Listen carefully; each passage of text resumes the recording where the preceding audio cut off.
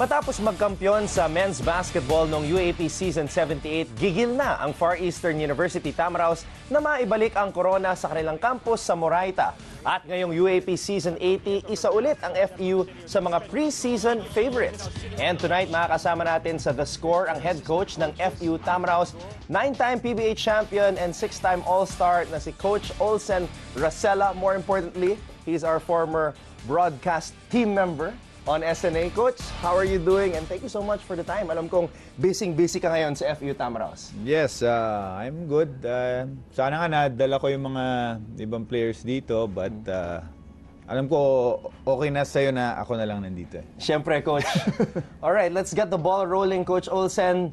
1-2 right now, but a difficult schedule to start UAAP Season 80, your first season bilang head coach ng FEU. You already played the two teams that faced off in the finals last year, Ateneo and LaSalle. Coach, ano yung mga natutunan mo as a new head coach for FEU, and what did your players learn from those two games against the top two teams? Well, malaki.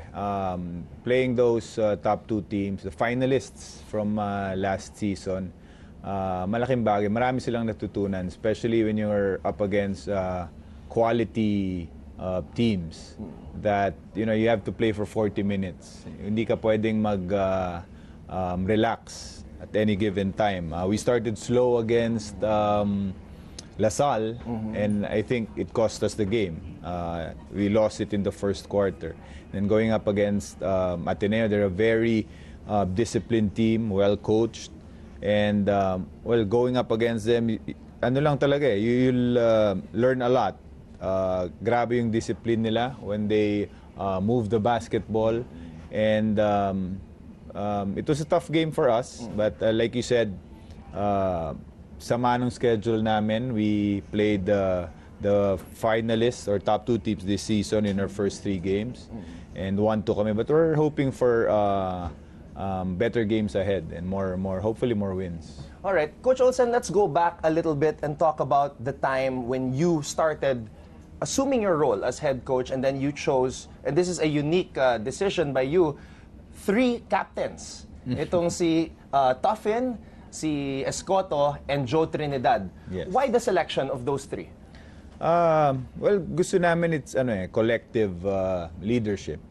Kung pwede nga lahat, the whole team, diba? But we chose those 3 because si Jojo and Richard Escoto, because of their veteran leadership, and they were part of the last champion team ng FEU in 2015. And then si Ken Tuffin naman is more of, si Ken kasi is leader by example. Lahat ng ginagawa sa court, even off the court. This is only his 2nd year, but he's shown signs of being a good leader. So yung tatlo ang pinili namin. Coach, I was very interested when I found out that you were going to be the head coach of FEU because you were going to get some players na matagal mo nang kilala. Guys like Arvin Tolentino and Hubert Cani, players that you coached when they were still very young in the RP youth team. What do you expect from these two as you go along in UAAP Season 80? These are 2 big-name players, especially when they were in high school. Yes, si Arvin and Hubert naman, I think they're going to grow during the season. I'm not rushing things for these 2 players. So sabi ko dahan-dahan lang for them. Kaya but they're a big part of my rotation. I'm very familiar with those 2 players. Like you said, naglaro na sila sa akin for the youth team. And like I said, they're going to be they're a big part of my rotation this season, and you know what Arvin can do offensively. We're hoping that he'll improve on the defensive side, and then Hubert Cani also is a very good offensive player. Perfect siya sa dribble drive system, but one aspect that we need Hubert to improve on is his leadership also. He's coming off the bench this season, and like I said, we hope these 2 players to grow during the season. being one of the best point guards Philippine basketball has ever produced, Coach Olsen, sigurado ako na very excited ang mga point guards to play for you, like Joe Trinidad, of course, Hubert Cani, and this guy from Cebu who originally played for Cebu, si J.R. Parker. I used to cover him in the PCCL when he was playing for Southwestern University. Now he's playing for you. What do you expect from J.R. Parker? Well, see, JR, this is his first season sa UAP. And palagi ko sinasabi sa kanya, this is a different league compared to dun sa Cebu. So, sabi ko, dahan-dahan lang. He's coming off the bench also for us. Pero, grabe yung court vision ni J.R. Parker. And again, just like Hubert Cani, magaling siya sa dribble drive. I think that's the system that they used also when he was playing in Cebu. So sanay na siya sa sistema. And he's one of the leaders of the team also. I mean, he may be, this may be his first year, pero matagal na yung naglalaro dito sa Philippines si JR. At syempre, Coach, kailangan din ng isang matibay na big man, lalo na dito sa UAAP, because you have guys like Papi Sar, you have Ike who's continuing to improve, and then of course Big Ben Mbala. So what about the development of Prince Orizu, Coach? How satisfied are you with how he is as a player right now, at ano pa ang may bibigay niya sa iyong kupunan? Well, the thing with Prince Orizu is, well, kahit hindi mo siya bigyan ng bola, even if you don't run plays for him, takbo lang siya na takbo. I mean, if we miss, he'll run back on defense, and he's our anchor on defense.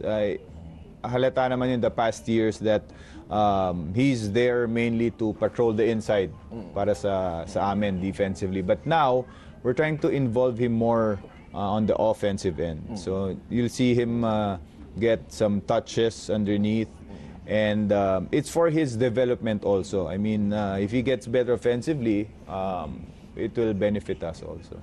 Alam mo, Coach Olsen, nakakatuwa. When I look at your lineup, your roster, there are many familiar names. Mga names na naririnig lang natin sa NBA, like Stockton, like Barkley. Is Barkley Abonia. Barkley is his first name. Tapos, syempre, nandiyan pa si Parker. And then, of course, not a lot of people know that your brother, Coach Nash Racela, is still helping out. So, how much of a help of an influence is Coach Nash with you taking over the mantle as the head coach ng FEU?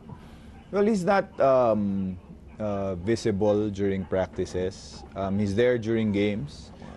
We talk before and after games, and he gives his views, his pointers. Aminado man ako, he's a more experienced coach. Ang tagal na nagko-coach ni Coach Nash. And I listen a lot to him and to his advice. So malaking bagay siya being the consultant also now of the team. All right, Coach. What's next on the schedule of FEU? Kailan kayo mapapanood ng mga UAP fans? Our next game is this Saturday against UST, and then next Wednesday against NU. So abangan nila yung next two games namin. Ayan. Coach Olsen Racela, new head coach of the FEU Tamaraws. Coach, maraming salamat sa oras, and good luck this coming UAP season in the upcoming games. Thank you, Anton. Thank you, Coach. For more sports updates, keep watching The Score. And don't forget to subscribe.